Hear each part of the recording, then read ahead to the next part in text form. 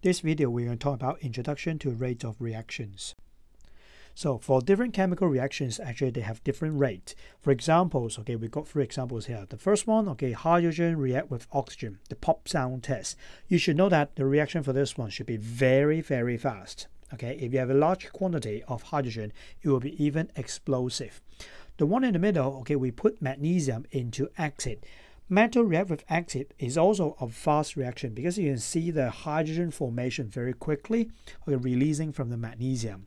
However, you can see that, okay, the one on the right hand side, okay, we have iron react with oxygen and water.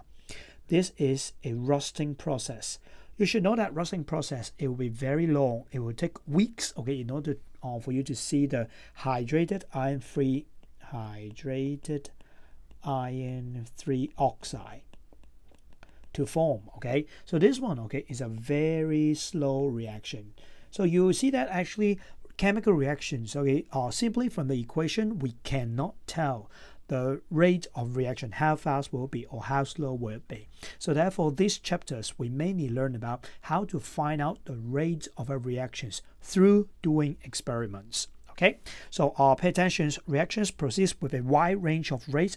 Some will be fast, some will be slow. So here we'll have 2 more examples. So like putting a piece of calcium in water, you know that the reaction will be fast because bubbles come up very quickly. But if you put zinc into water, zinc is not a very, very reactive metal. So if you put it in water, the reaction will be relatively slow. Okay, calcium is a more reactive metal, so therefore you put in water will be faster. Okay, while part B, silver nitrate solutions add to sodium chloride solution. So this reaction is precipitation reaction. So therefore the reaction is relatively fast because you can see the white precipitate formed immediately once 2 things mix together. But if you put copper into silver nitrate solutions, this is a displacement reaction. It is fast, but comparing to the precipitation, it will be slower. It takes time for the silver form on the surface of the copper. So therefore there is a difference, okay, in the rate of reaction. So why do we need to study rate of reactions? Okay, because after we know all the factors affecting the rate of reactions, we know that how fast will it be, how slow will it be, we can either speed up the favorable reaction. For example, I like the formations, okay, of ammonia. Okay, formation of ammonia. Okay, that one is called Haber process. If I like Haber process, okay, I want to have ammonia form faster, then I can do something to speed up the rate of reactions. But for example, I don't like the decay of my food, okay, decay of food, okay. I want it to keep longer. I don't want to have it turns bad so fast. Then maybe we can do some things to slow down the unfavorable reactions. That's why, okay, you can see that we can have a fridge. Okay, fridge is having a cold environment. We know that one of the factors is temperature. If we have high temperature, normally the reaction rate will be faster. Okay, so therefore if we can lower the temperature, then we can reduce the rate. So the food will go bad slower. Okay, so this is why we have to study rate of reaction. So rate of reaction is actually, we have some maths for that, okay. Rate, okay, it must be related to time. So you find out we're going to see the change in concentrations of the reactant and product over time. So this is definition of rate of reactions. So you can see that, okay, we can either have product or reactant. If it is a product, because it's change in rate of reaction, change means new value minus old value. Okay, so the rate of reactions, okay, for products, okay, we know that, okay, the new value, that means the total product formed, minus old value, that means the product at the very beginning, this will be a positive values. Okay, so the new value minus old values over time, that will be the rate of reaction. But for rate of reactions, okay, if we respect to reactant, you will see that as time goes by, okay, for the product it have to be increased, but as time goes by for the reactant it should be decreased. So therefore for rate of reactions, okay, if I use a new value minus old value, these sections, okay, it will be negative. Okay, so therefore, normally rate of reactions, okay, we have a negative signs, okay, to indicate that that is talking about the reactant.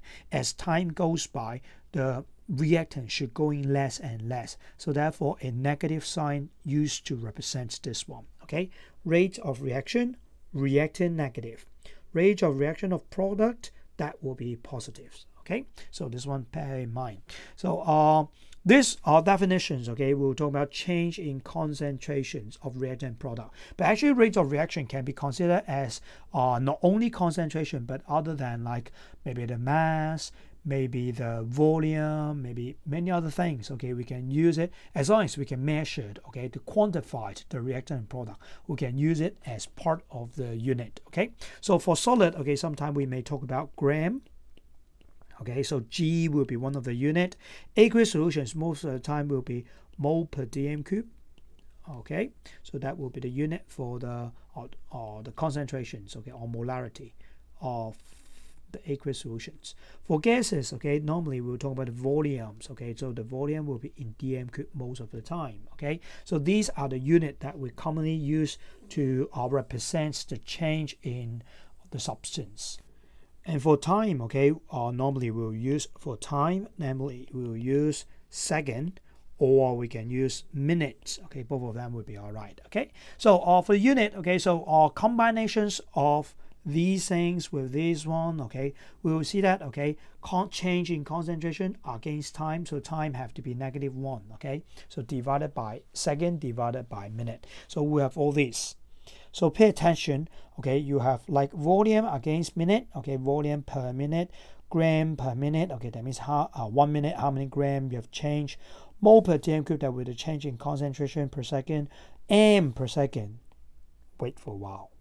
This one is incorrect. Okay, I just want to emphasize that this one is incorrect. Okay, if you want to talk about concentration, you say, oh, concentration, I can use 1 m, which is equals to 1 mole per dm cube. Remember, this one is a specific unit talking about concentration of solutions only. It is have to be a concentration unit. You can't integrate into this one. You cannot. Okay, so therefore we don't accept capital letter m per second. Okay, we only accept mole per dm cube per second. Okay, so this one have to bear in mind. Okay, when you write about the rate of reaction, the unit, okay, no capital letter m per second. So this slide, okay, we're going to talk about the relationship between rate ratios and also mole ratios. Okay, so if we have a reactions, 3A plus 2B becomes C plus 2D.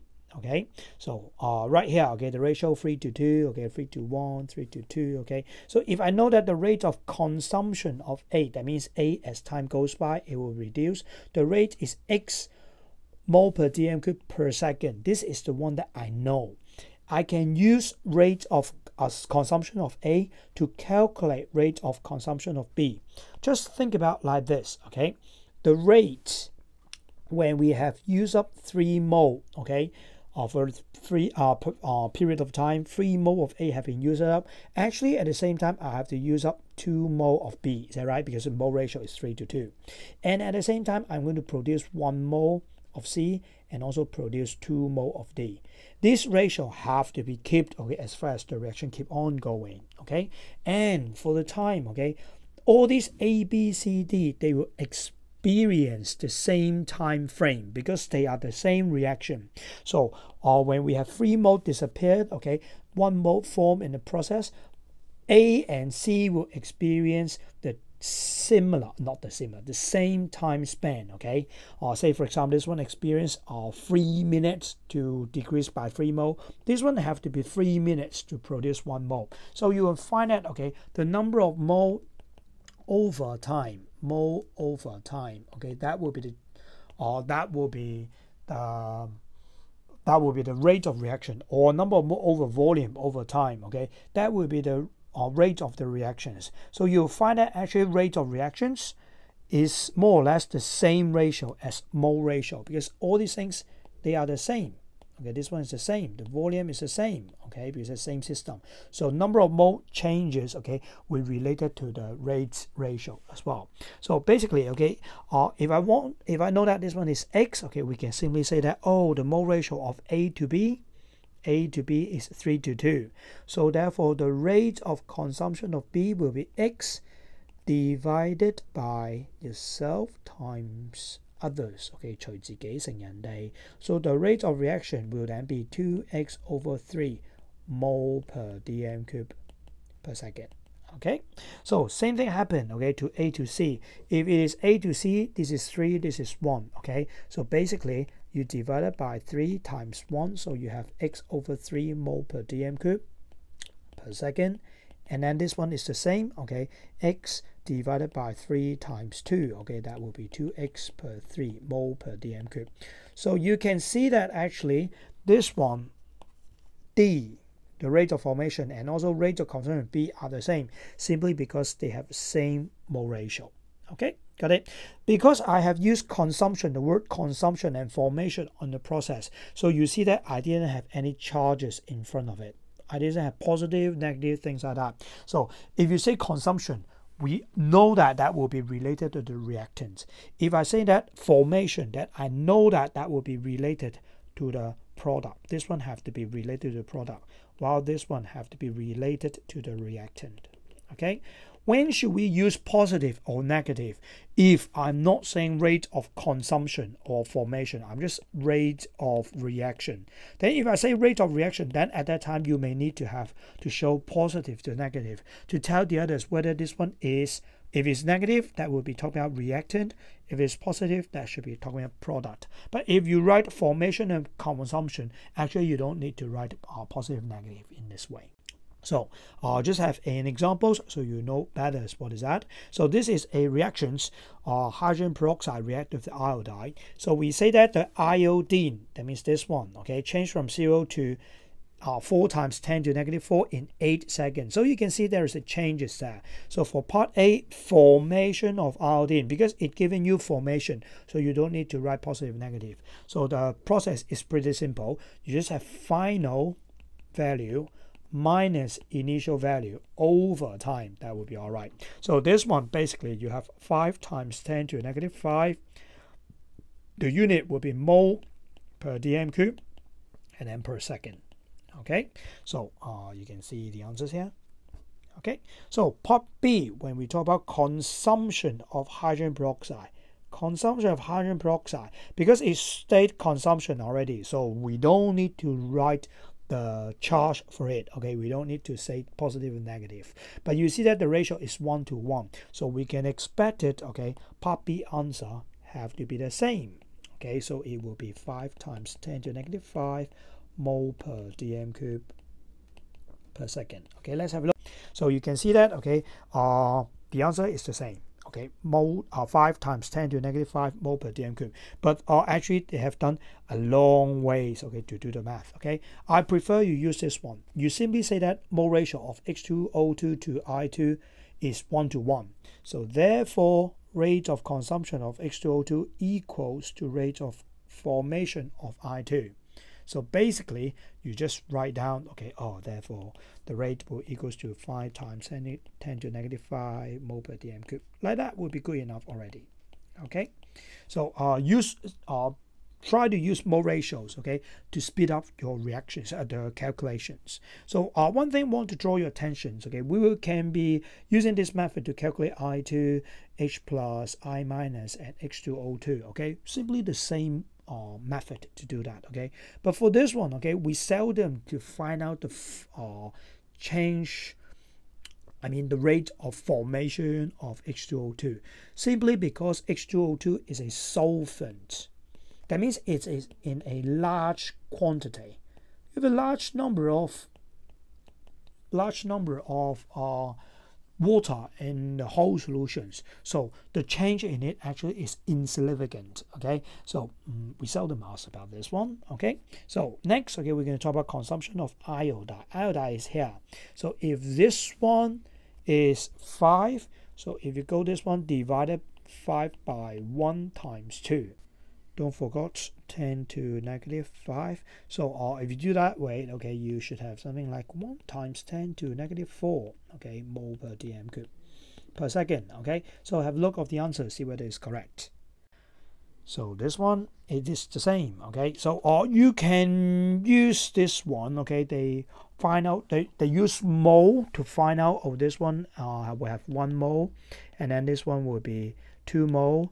Okay, and then they do the conversions, okay, blah blah blah, things like that. Okay, but I prefer you simply say that, oh, mole ratio of H2O2 to I minus equals to 1 to 2. So therefore rate of for consumption of I2 equals to rate of consumption of H2O2 divided by 1 times 2. Then you write down the answer. That would be good enough already. Okay, so I prefer you use this method.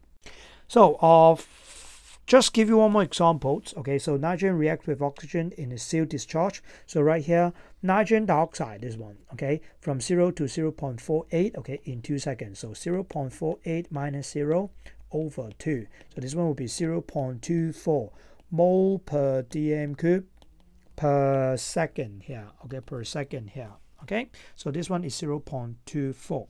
So basically this one, okay, and then rate of consumption of nitrogen. If you talk about nitrogen, you should divide it by 2 times 1. So rate of consumption, okay, of nitrogen will equals to rate of formation of NO2 divided by 2 times 1, just because of the ratios. Okay, remember you have to mention, okay, mole ratio of N2 to NO2 equals to 1 to 2. You have to mention this one first, okay, then you can just calculate the calculations, the steps of reactions. Okay, so lastly, okay, consumption of oxygen. So this one, the answer should be 0.12 mole per dm cube.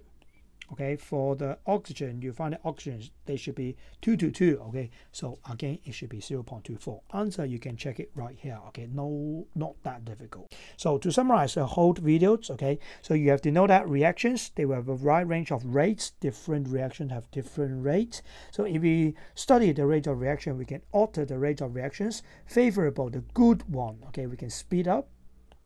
Okay, the bad one, okay, we can slow down.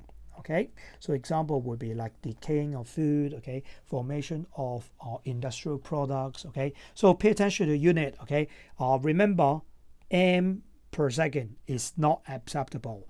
Capital letter M only for the content molarity of a solutions. So remember, mole ratio and rate ratio, they are friends. Okay, make use of mole ratios, then we can find the rate ratio faster.